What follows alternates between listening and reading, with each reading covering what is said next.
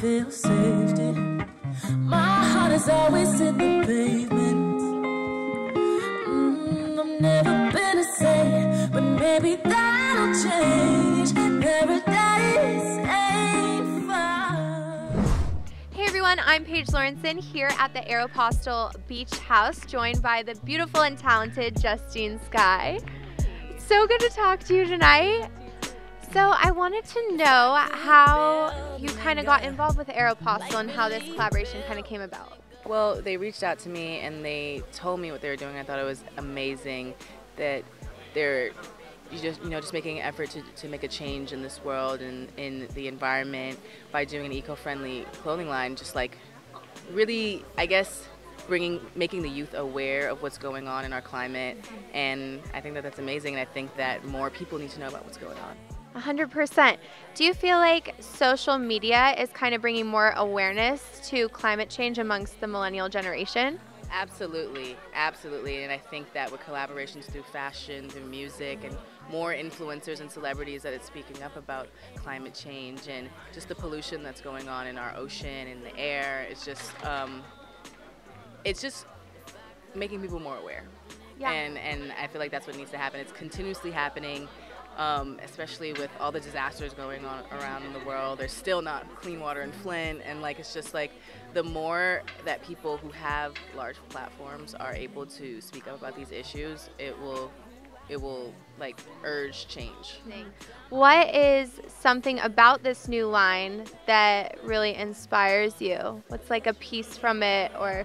Well, I think that, denim is cool and it's a classic thing, and I think that them incorporating like recycled denim and is just very eco-friendly and just dope. So yeah. Amazing. So she's an amazingly talented singer. How would you describe your sound? I guess I would describe my sound as R&B. I mean that's a generic definition of what it is, but I feel like it's very Brooklyn. It's very Brooklyn. I grew up in East Flatbush in downtown Brooklyn, and I come from a very, my family's Jamaican, so I incorporate that into my music as well too, especially in the new music that's coming, and I'm really just excited. I don't like to put myself in a box of a genre. I think I just make great music, and I just want to make people feel great. Amazing. So can we expect to see an EP anytime soon? Absolutely, absolutely. I'm working on it. It's almost done. So you just did a stripped down acoustic set. Do you prefer an acoustic intimate environment or a massive stage with more production? Honestly, it's hard to say which I prefer because they're both extremely different, and I love them both. I love being able to just sing with the guitar and just really just experiment and play around, because it's every time I perform acoustically something different happens, whether I switch the song up and just whatever I'm feeling in that moment, because it's just there. And when I'm on stage, it's I guess more of a put together kind of approach, and just feeling the energy from the crowd, just screaming at you, screaming every single word at you. That's also an amazing feeling that it's really hard to explain. So when you're in the studio and you go about writing a song, do you start lyrically or more with a beat and the sound of it? It's so funny because I was just explaining this to someone yesterday, but I guess it depends on who I'm working with. If it's just a producer, most of the time they'll have a folder of beats already prepared that they had in mind, when it'll be the Justine Skye folder, and it's just a bunch of beats that they already had that they think would be a great fit for me. And sometimes they'll just create something from scratch right there. And so if the beat's already prepared, then I'll go into the booth and I'll just freestyle, really. Whether it's words or just melodies, just getting that emotion, whatever it is that I was feeling right then and there, and putting that into the song and then adding the words later. But if everything's being made from scratch, I'll write as they're writing, basically. Amazing. It's definitely a creative process. Yeah. Who would you say is your biggest musical inspiration?